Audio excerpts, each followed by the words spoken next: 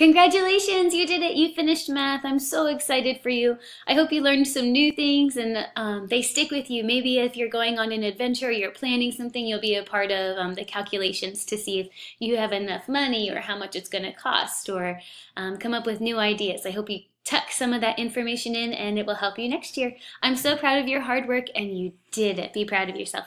Talk to you later. Sixth grader. Pretty cool.